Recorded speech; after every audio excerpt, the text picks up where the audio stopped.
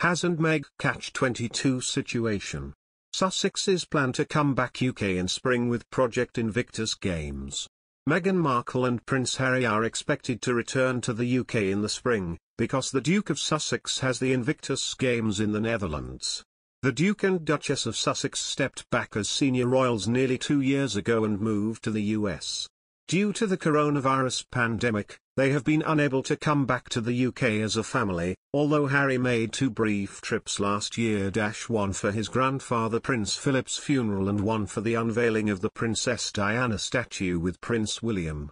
Meghan and her son Archie, meanwhile, have not set foot on UK soil since the move, and the couple's daughter Lilibet has never been. Lilibet has also yet to meet any of her father's side of the family, including her grandparents Prince Charles and Camilla, and great-grandmother, the Queen. Pod Save the Queen is hosted by Anne Gripper and features Daily Mirror royal editor Russell Myers. Mr. Myers pointed out that Harry will be going to Northern Europe for the Invictus Games this year, which is scheduled to take place between May 29 and June 5. The Games, which were founded by Harry himself, see sick and injured military personnel and veterans compete in adaptive sports. They were originally supposed to be taking place in The Hague in 2020, but the event was postponed twice due to COVID-19. If the Games go ahead this year and do not have to be postponed yet again there will be a crossover in the dates with the Queen's Platinum Jubilee weekend, which the Sussexes are expected to attend. Mr. Myers argued that if Harry is in Europe anyway, he is likely to go and visit his family. What's more, Meghan and the children are also expected to attend the Invictus Games, which would mean they will likely accompany Harry to the UK.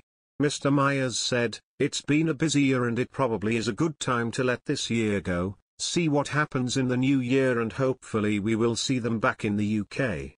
Because Harry has got the Invictus Games, fingers crossed, in May/June, so one would assume he will come back and see his family. And again, one would assume Meghan will come to the Invictus Games as well, with the children.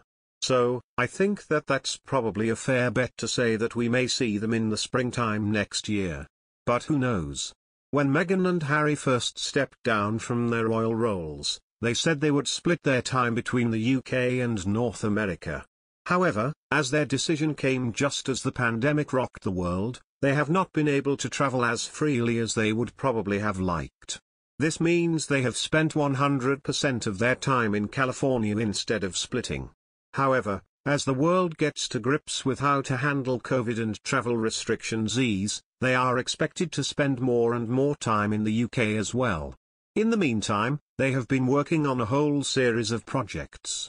As part of a £100 million deal with Netflix, Harry has been working on a behind-the-scenes docuseries about the Invictus Games called Heart of Invictus. Starring in front and behind the camera, the Duke has taken the opportunity to highlight the great work of the charitable cause and some of the inspiring athletes involved. Meghan has been working on an animated children's series called Burl, which she is creating alongside David Furnish, husband of Sir Elton John. Sir Elton was famously friends with Princess Diana and has remained fiercely protective of her sons, even to the point of publicly defending Harry against criticism over his private jet use. 2022 is gearing up to see the monarchy at the centre of nationwide celebrations as Britain marks one of the most significant milestones in royal history. The Queen reaching 70 years on the throne, a landmark she will pass in the early hours of February 6, 2022, makes her the first British monarch ever to have a Platinum Jubilee. The central celebrations, planned for an extended weekend in June, have been billed by organisers as a reopening ceremony for the UK following COVID. However, just as the pandemic brings us repeated twists and turns that make large-scale gatherings an uncertainty, the monarchy also faces challenges that were not there when flags waved for the Diamond Jubilee a decade earlier.